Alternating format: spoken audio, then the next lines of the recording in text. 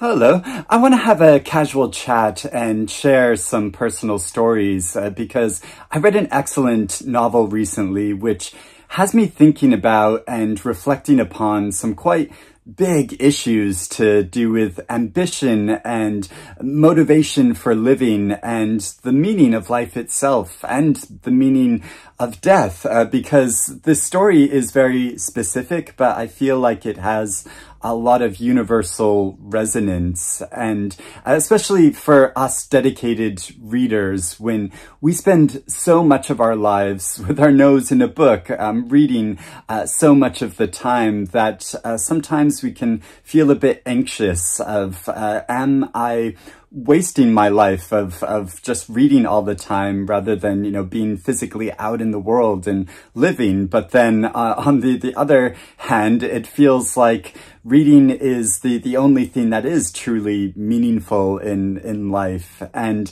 it's really interesting how this story in Martyr by Kaveh Akbar traces the journey of its protagonist, Cyrus, because he is at a particular point in his life, in his late 20s and early 30s. And I feel like this is a time in life for a lot of people when a lot of that driving ambition and idealism of youth starts to fade away a little bit, and kind of cold, hard reality sets in, but also having lived long enough to know oneself a bit better and what you really want in life, and what will make you happy. And this isn't the case for everyone. I mean, of course, we're still always growing and changing, but I think in general, this is a kind of tipping point for a lot of people. And I found that myself in my own personal experience, because when I was younger, when I was a teenager and in my early 20s, I had so much driving ambition. I wanted to be a writer. I wanted to write things of significance that, had real meaning and connected with other people in a really deep way, and felt this driving force. And so I spent so much time writing and reading, and I wrote an entire book, and I submitted it to a first book competition at a small publisher, and it won that competition, and I got a publishing contract and some money, and it got some nice attention from authors I really admire, like Joyce Carol Oates and Ali Smith, who kindly wrote some endorsements for the book. And so this was so wonderful, and I wanted to write more and more, and so I wrote more stories, and I was working on a second novel. But somewhere in my late 20s, I found all of this driving ambition kind of melted away a little bit, and I just became so engrossed in the things that I was reading that I didn't feel that same ambition to keep writing. And it's funny because people often ask me, like, well, are you writing? Are you working on something? And it's wonderfully encouraging that people want me to do this, but at the same time, if I don't have that kind of burning drive to create, that I think is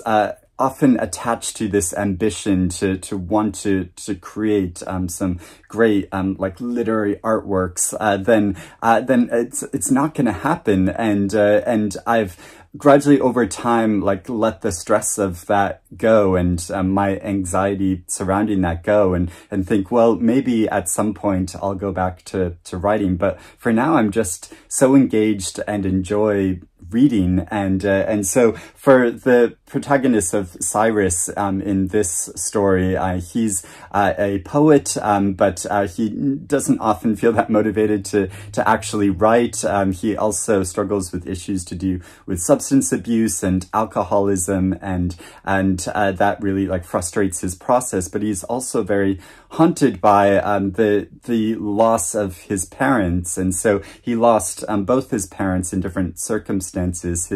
he lost his mother at a very early age. When she died, she was on a commercial airline flight, which was shot down by the American military in a mistaken operation. And so in a way, he feels like her death was meaningless. And also his father, he worked very hard at and very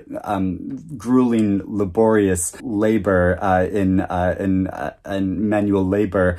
throughout his life to support both himself and his son, and it really drove him to an early death. In a slightly different way, he feels like his father's death was slightly meaningless, and so he wants his life to have meaning. He wants to create an artwork, and if his actual life can have meaning, he wants his death to have meaning. So he starts thinking about this long-term project of considering different martyrs from history of people who died for a specific purpose, and his ideas about this are challenged along the way. And I feel like it's so down to earth how this story handles this plot line of him really searching for this meaning in life, which he recognizes is he has very lofty ambitions, and he's on the brink of becoming a stereotype. But at the same time, it's kind of a stereotype because he really feels all of these things, and he is stressing about these questions to do with the meaning of life, and in a very poignant way. And so following his journey, he encounters an artist who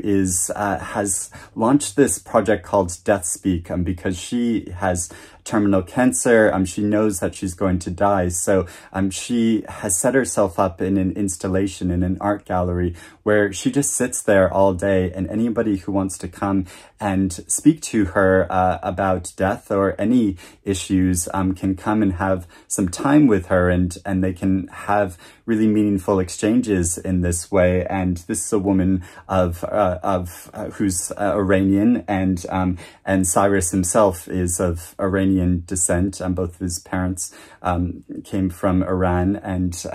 but he's lived his entire life in America, and he feels very connected to, or at least longing for a connection with his Iranian heritage and history, and he's made very aware of his status as an Iranian American, because you can't not be being that in America, and following this sense of himself, but also how there are so many contradictions to do with his character, which the novel points out, and which people he knows points out, like his Alcoholics Anonymous sponsor, and the artist who he goes to meet and spend time with over a number of days. And after a first oversharing with her, then having very meaningful exchanges talking about all of these issues, and what he wants to do with his life, or even if he wants to continue on in his life, or if he wants to have a meaningful death. And I felt the real stress and anxiety of his situation so much, and also was able to relate to it on different levels, even though his experiences and sense of self are very different from my own. I felt like I could really connect to a lot of those struggles, because I myself have really wrestled with issues to do of does my life really have any meaning, but is it important to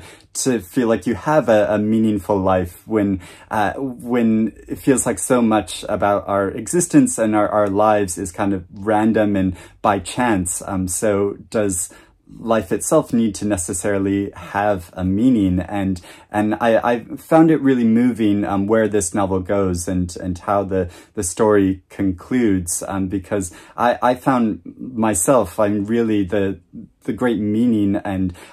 that I've found in life is through the pleasures and the joy and the beauty of reading and literature, but also having connections with other people in my real life, of the connections I have with family and friends and with my husband, and that is the thing that really drives me, and the connections I form through all this bookish stuff that I do online and connecting with other readers, where we can have a really meaningful exchange about books that we've read at a certain time. And the real beauty and like wonder of that is I could just randomly get a message about a book that I wrote about a number of years ago on my blog, or made a video about here on my channel, and suddenly get a comment from someone who has just read that book and wants to talk with someone about it, and then go back to this point a number of years ago when I had read it, and reading that comment, I'm suddenly transported back to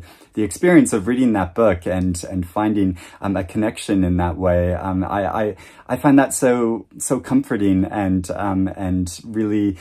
something that does make life feel worth living in this way, even though it doesn't feel like a great accomplishment in this way of a kind of having a youthful ambition of wanting to create something that will have like such a big like meaningful work that will be like celebrated for all time. And so I just found it so moving how this novel looks at a lot of these issues, and I found it really personally touching, but also how it looks at other issues to do like with queerness of his own homosexuality or bisexuality, but also to do with lovers between women, and so I found it really touching how it handles this in a way of as just being a part of himself, and something that he wrestles with in his life, and knowing how to express or embody that, or to create connections with other people. And I found it so creative and imaginative how this novel really creates like a dialogue and works through a lot of these big issues by creating these imaginary conversations between both real like historical figures, people in Cyrus's own life, but also figures from popular culture, and so there can be these kind of like absurd and very playful conversations, but that also convey a lot of meaning and are really wrestling with all of these issues that so many of us struggle with. So I'd love to hear from you if you've similarly wrestled with kind of like ambition in life, or wanting to have a meaning in your own life, and how you've been able to negotiate that through your experiences, and how you feel about as like being a reader in your life. Is that the thing that you feel like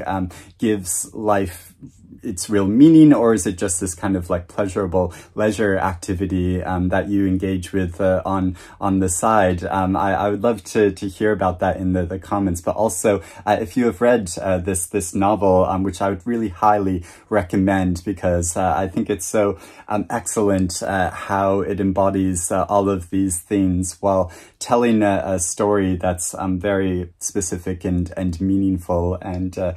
yeah, what a exciting new writer. So thank you for watching me waffle on about all of these like big issues, and but I hope you're doing well and reading good things. I'll speak to you again soon. Bye bye.